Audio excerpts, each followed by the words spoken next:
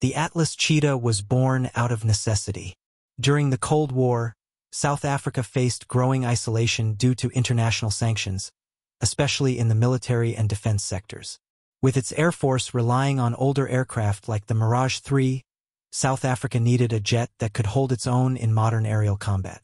So, in the 1980s, the Atlas Aircraft Corporation embarked on an ambitious project to upgrade and develop a new multi-role fighter, the Atlas Cheetah. The Atlas Cheetah wasn't built from scratch. Instead, South African engineers took the proven Mirage III airframe and significantly upgraded it. They added new avionics, more powerful engines, and advanced radar systems, turning it into a formidable fighter. Now, let's dive into the key stats of the Cheetah. It had a maximum speed of Mach 2.2, a range of 1,300 kilometers, and could carry a mix of air-to-air and air-to-ground missiles, bombs, and cannons. Its agility, combined with advanced avionics, gave it a considerable edge in both dogfights and ground attack roles. However, what made the Cheetah unique was its durability, ability to perform in the demanding African environment. One of the biggest advantages of the Atlas Cheetah was its cost efficiency. By upgrading existing Mirage III airframes, South Africa managed to avoid the cost of developing an entirely new fighter. The aircraft was highly maneuverable, well-equipped for multi-role missions, and could operate with minimal ground support, crucial for a country facing international sanctions.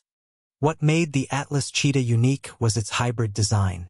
It combined the best aspects of the Mirage III with cutting-edge technology from the 1980s, giving it a modern feel while retaining the classic airframe.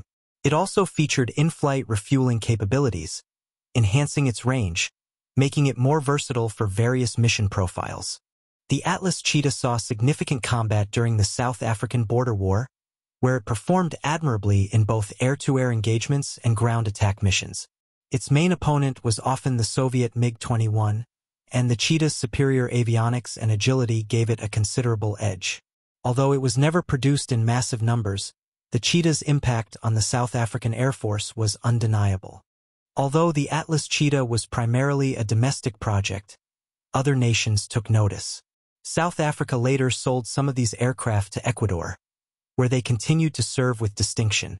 The Cheetah proved that even a nation under sanctions could develop a capable and modern fighter jet.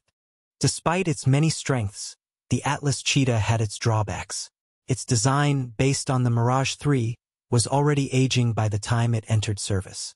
Furthermore, the limited resources of the South African defense industry meant that the aircraft lacked some of the cutting-edge technologies found in American or Soviet jets. In total, around 60 Atlas Cheetahs were built. They served in the South African Air Force from the mid-1980s until retirement in 2008. Today, a few Cheetahs remain in service with the Ecuadorian Air Force, a testament to their rugged design and enduring capabilities. The Atlas Cheetah was more than just an upgraded Mirage. It was a symbol of South Africa's ingenuity and resourcefulness during a difficult time. While its production numbers were small, its legacy continues to influence modern fighter designs in the region. Thanks for watching, and don't forget to like and subscribe for more content on aviation history.